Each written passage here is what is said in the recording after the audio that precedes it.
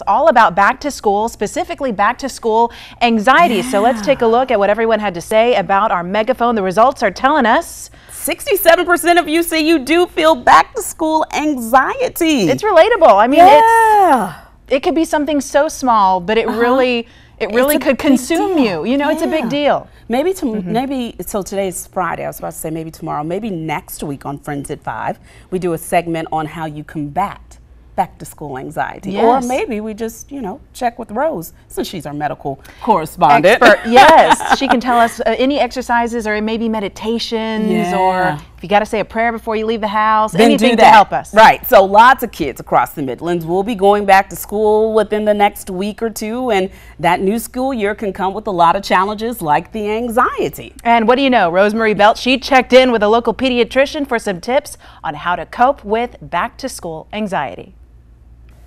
The school day can have a lot of stress, potential stress for children, whether it's peer pressure, academic expectations, or separation anxiety. And according to a recent National Children's Health Survey, over 4 million kids are diagnosed with anxiety. I'm here with Dr. Lauren Matthews with Lexington Pediatric Practice to talk about what she sees in her practice. Have you seen an increased level of anxiety or depression?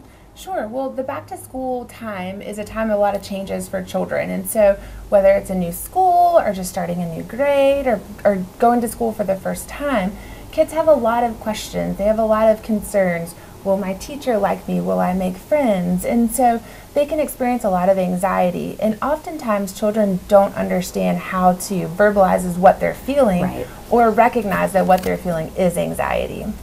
So I was reading also the CDC said that these levels of anxiety increase as a child gets older. What do you think? Well, absolutely. I think as children experience more things in their life, they're going to be at risk for increased anxiety.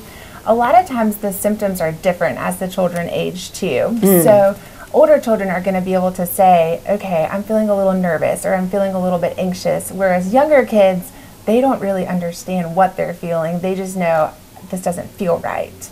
Would that be like, I have a stomach ache? That is a perfect example. Okay. So a lot of times younger children will have some physical symptoms of anxiety, and that's a stomach ache in the morning before they go to school or at night before they go to bed, or oftentimes trouble sleeping. And sometimes parents may notice just an overall change in the child's behavior, and that can really span across the ages. So with that being said, what are some tips for parents watching? Parents are going to be the biggest person that's going to know their children. So they're going to know, okay, this seems a little bit abnormal. So in the back to school process, it's important for parents to prepare the children for what's about to happen. So if you can, take them to school, let them see the school, teachers, their classrooms, and just start preparing them for it. At what point should maybe a parent think about, getting a professional to step in? So if you ever have any concerns about your children and their behavior, you should definitely talk to their pediatrician. As pediatricians, we only see children for a small portion, but we rely on parents and their relationship with the children to let us know, hey, something's not quite right. So start with your doctor, start with pediatrician. Absolutely. Thank you so much, Dr. Matthews. I really appreciate your time. So stay with us. We'll be back with more Friends at 5 after the break.